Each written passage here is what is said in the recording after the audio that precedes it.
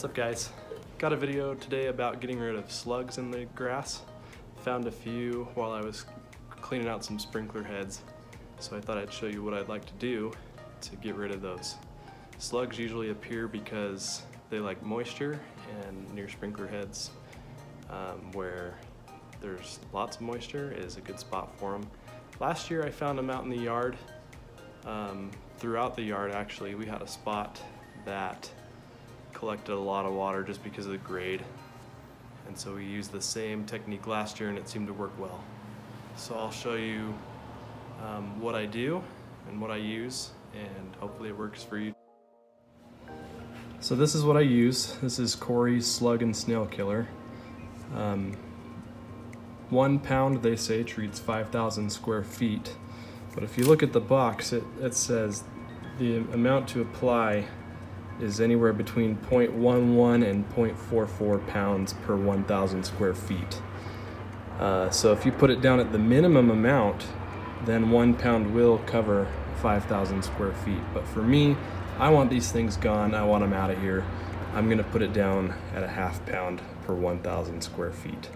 So doing the math just off the top of my head here, 1/2 pound per 1,000 square feet. I have 12,000 square feet of grass here, so I'm gonna need 6 pounds of this stuff. So that's 2 boxes. I have 2 boxes here. 3.5 pound box. So I'm gonna have just a little bit left over when I'm done here, and I'll put it in the gardens.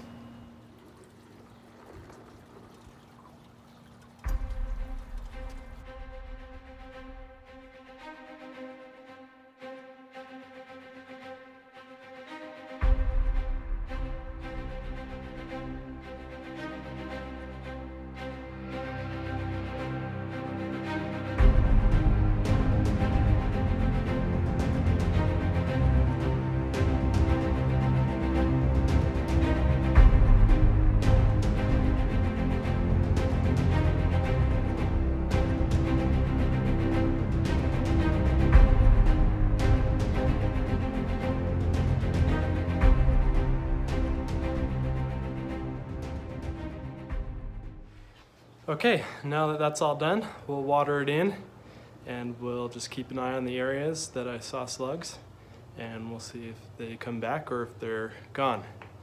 And if they come back, then we'll get them again. We'll do another application and see how that goes. So with that, I think that's all for today. Thanks for watching, and we'll see you in the next one.